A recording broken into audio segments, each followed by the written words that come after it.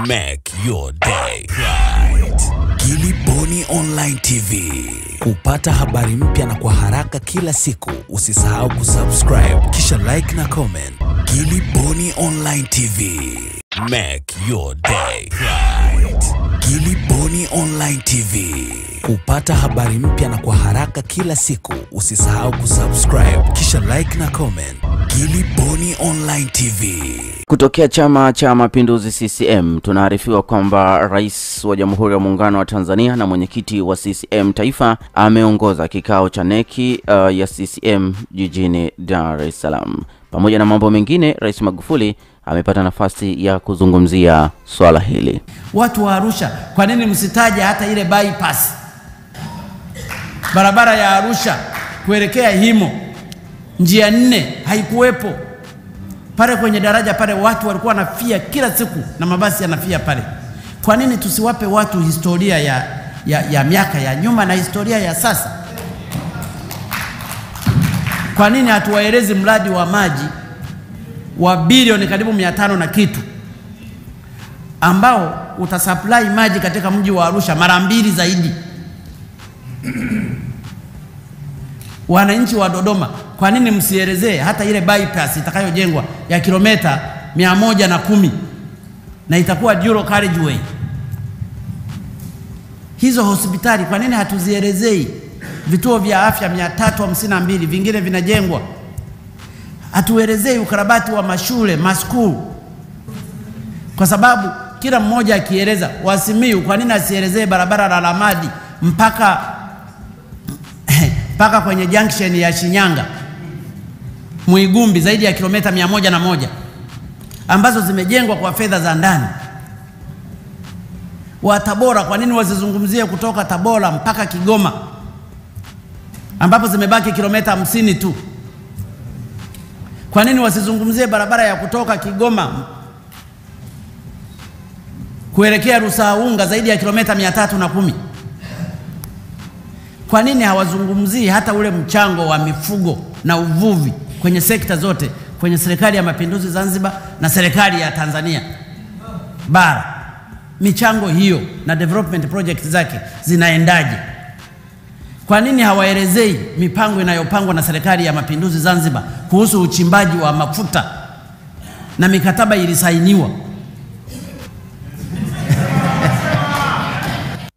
Sasa kuna mambo mengi ambayo wamekubaliana kule, lakini kubwa ni hii taarifa ambayo imetolewa na chama chake kwa umma, ambayo inaeleza kwamba Chama cha Mapinduzi CCM kinapenda kujulisha umma na wana CCM vile vile wa Tanzania kwa ujumla kwamba Halmashauri Kuu ya Taifa HKT imeketi jijini Dar es Salaam chini ya ndugu John Pombe Joseph Magufuli, mwenyekiti wa CCM na Rais wa Jamhuri ya Muungano wa Tanzania. Mkutano wa Halmashauri Kuu ya Taifa ni mkutano wa kawaida kwa mujibu wa katiba ya CCM.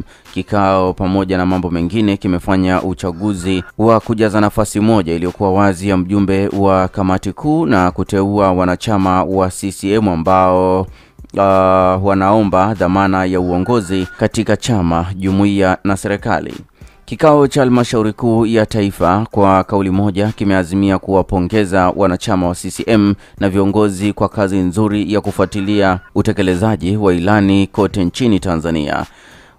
Wajumbe wa Halmashauri Kuu ya CCM Taifa wameazimia kwa kauli moja kupongeza serikali ya CCM ya Jamhuri ya Muungano wa Tanzania inayoongozwa na ndugu John Pombe Magufuli na serikali ya Mapinduzi ya Zanzibar SMZ na ndugu Rais Ali Mohamed Shein kwa utekelezaji mzuri wa ilani unaokwenda na wakati, huku tukiwa tumepata mafanikio makubwa ya kuimarisha kiwango cha ukuaji wa uchumi wa 7.1 na 7.3 mtawalia ambao ni jumuishi. Kwa kauli moja, wajumbe wa Halmashauri Kuu ya Taifa wamewapongeza viongozi wa wakilishi wa wananchi wanaotokana na CCM na kuendelea kuwa daraja kati ya wananchi na serikali ya CCM ambayo wananchi wameichagua. Kikao cha halmashauri hiyo ya kamati kuu pia kimewapongeza wabunge, wawakilishi na madiwani wa CCM kwa kusimama kidete kujadili mipango na kupitisha bajeti ya serikali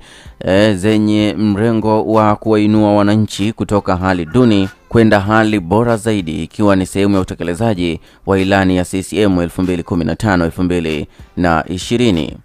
Ikiwa ni sehemu ya kazi yake, kikao hicho kimejadili na kupitisha kanuni za Chama cha Mapinduzi katika maeneo ya kanuni za utumishi za wafanyakazi wa CCM na jumuiya zake toleo la 2019, 2 kanuni za uteuzi wa wagombea CCM katika vyombo vya dola toleo la 2019, 3 taratibu za sehemu ya wazee toleo la 2019, 4 kanuni ya jumuiya umoja wa vijana wa CCM kuhusu idara na uteuzi wa wakuu wa idara. Kikao hicho pia kimepokea na kuridhia kwa kauli moja pendekezo la kamati kuu la kumteua ndugu Munde Tambwe kuwa mjumbe wa kamati kuu ya halmashauri kuu ya taifa. Halmashauri kuu ya taifa imewapendekeza ili washiriki katika uchaguzi katika ngazi husika wana CCM ambao wanaomba dhamana za uongozi katika chama na jumuiya kama ifuatavyo. Nafasi ya ujumbe wa halmashauri kuu ya taifa mkoa wa Kaskazini Pemba, ndugu Omari Zubeira Mbwana, alafu ndugu Elizabeth Andrea Mihale na ndugu Abrahamani Makame Shake. Nafasi ya ujumbe wa halmashauri kuu ya taifa mkoa wa Kusini Unguja, ndugu Makame Omari Makame, ndugu Athmani Ali Maulidi na ndugu Selemani Ame Vuai Kibeni. Ya katibu wa siasa na uenezi mkoa wa Arusha, ndugu Bakari Rahibu Msangi, ndugu Geradi Eliaka Munisi na ndugu Elipokea Wangaili Urio. Nafasi ya mwenyekiti wa wazazi mkoa wa Arusha, ndugu Fadhaili Rajabu Magaya, ndugu Daudi Ezron Daudi Mbise na ndugu Novai Megro Molel. Nafasi ya mwenyekiti wa umoja wa vijana wa CCM mkoa wa Arusha, ndugu Selemani Kwasim Msuya na ndugu Lovet Filemoni. Kadhalika yuko ndugu Omari Bahati Lumato. Nafasi ya mwenyekiti wa CCM wilaya ya Amani mkoa wa Mjini Unguja, ndugu Juma Hamisi Haji, ndugu Stumai Mohamedi Msimbe na ndugu Faida Daudi Abdalla. Nafasi ya mwenyekiti wa CCM wilaya ya Pangani mkoa wa Tanga, ndugu Abdalla Ali Abdi, ndugu Pili Ali Omari na ndugu Rajabu Abrahaman Abdalla.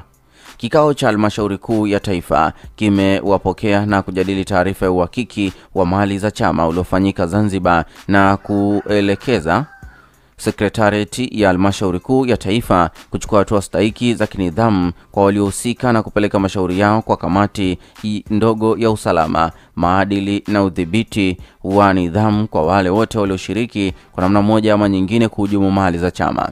Awali kamati kuu ya halmashauri kuu ya taifa ya CCM imefanya uteuzi wa majina ya wagombea wa nafasi za umea katika manispaa zao. Mtwara Mkindani Mtwara, huyu ni ndugu anaitwa Godfrey Isaac Mwanichisia. Alafu na Ilala yuko Dar es Salaam hapa yuko ndugu Omari S Kumbila Moto.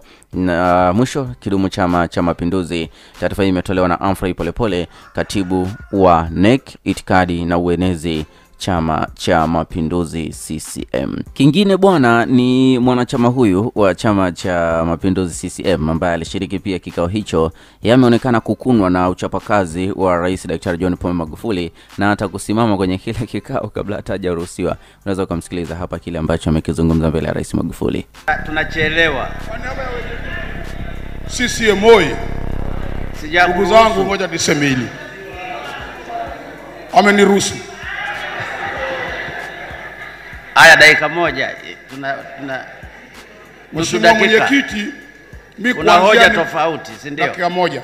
Kwanza nimezaliwa mpaka nafika hivi. Nilitembea uwanja wa taifa jana. Uwanja wa ndege, wewe ndio ulinifanya nikaenda China. Sijawahi kuona hiyo. Mungu akubariki. Mungu wa mbinguni akufunika na mbawa zake. Na Mungu unapofanya kazi sio kwamba wote wanakupenda. Mungu wa mbinguni akufunika na mbawa zake. Na malaika wakuongoze. Hii kazi unayofanya mpaka jana tunataka kulia pale. Tunatembea kwenye ndege, ingawa mimi Kiingereza inanichenga, lakini jana nimeona vitu. Mwenyekiti, kazi unazofanya sio kawaida. Mimi hiyo sijui Brenda Beach, sijui Kiingereza hizo, lakini nimeona jana kazi unayofanya. Mungu wa mbinguni huyu ambaye tunamwabudu akufunike na mbawa zake. Wajizi wako makamu wa rais na waziri mkuu, Mungu afunike na mbawa zake. na rais wa Zanzibar, kwa sababu na wewe unamshauri rais. Mungu akufundike na mawazo yake. Katibu mkuu, endeleeni kumsaidia rais, anafanya kazi. Sisi wanachama humu tukimsaidia rais, hata wale waliokuwa wanafanya biashara wanasema hayatasemwa. Sisi ndio tutayamaliza huko mikoani. Rais akienda na ulizo, hata binti anakwenda na mwambia nina shida, ambaye wewe ungemuuliza. Anatutengenezea serikali sisi. Mungu huyu wa mbinguni ambaye tunamwabudu aendelee kuongoza. Rais, nimetembea kwenye hiyo bandari hiyo kwa sababu mimi sasa nimekuwa mzito, siwezi kuogelea. Nilikuwa na bakibaki nyuma, sijawahi kutembea hiyo. Lazima tumpongeze rais kwa kazi anazofanya. Kwa hiyo ndo taarifa ambayo imetokea huko CCM, ndugu, unayotakiwa kuipokea. Nini maoni yako? Tuambie kwenye sehemu ya kutoa maoni. Usisahau kusubscribe Giliboni Online TV, kulike na kisha kucomment. Make your day right. Giliboni Online TV. Kupata habari mpya na kwa haraka kila siku, usisahau kusubscribe na kubonyeza button ya notification.